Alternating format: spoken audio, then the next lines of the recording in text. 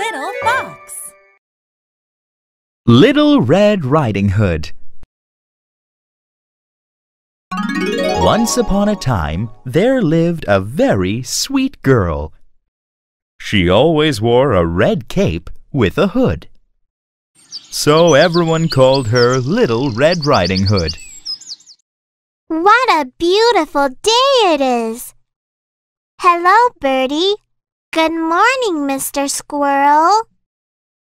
One day, Little Red Riding Hood's mother had some bad news. Your grandma is sick. I made her some food, but I can't take it to her. Poor Grandma. I'll take it, Mother.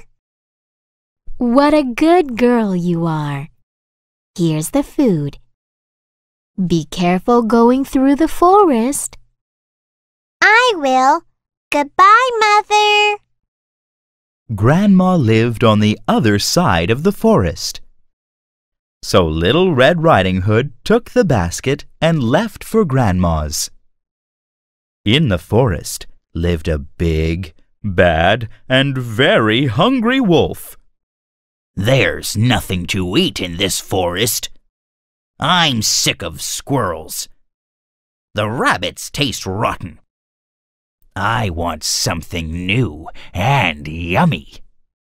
Just then, Little Red Riding Hood walked by. She stopped when she saw the wolf. Oh, hello, Mr. Wolf. Now, she looks very tasty. Good day, little girl. Where are you going? To my grandma's house. She's very sick.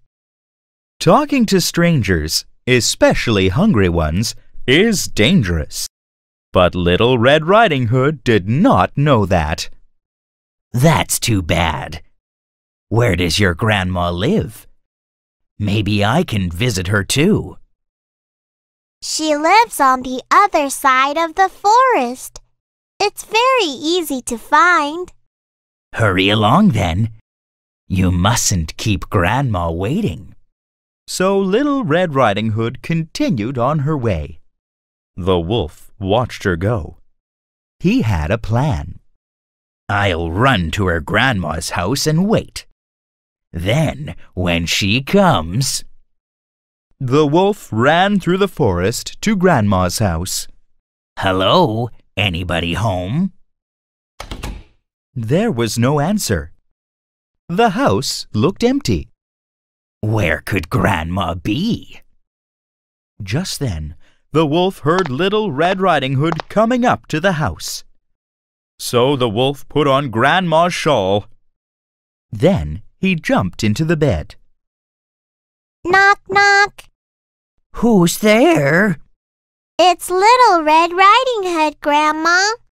I brought some food for you. Oh, how lovely. Come inside, dear. Grandma, what's wrong with your voice? It's this terrible cold. Grandma, what big arms you have. All the better to hug you with, my dear. Grandma, what big ears you have. All the better to hear you with, my dear. Grandma, what big eyes you have. All the better to see you with, my dear. Grandma, what big teeth you have.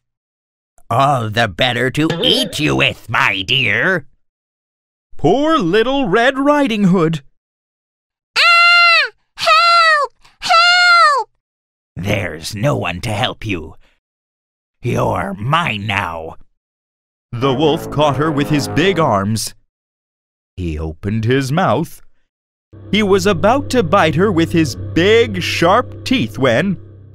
What's going on?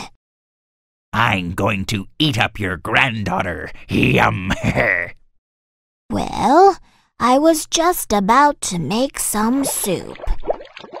Let me put some vegetables in. Then you can put her in too.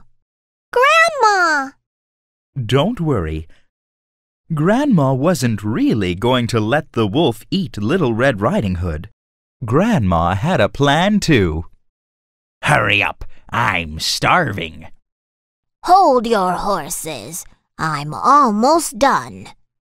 The vegetables Grandma put in the pot were hot chili peppers.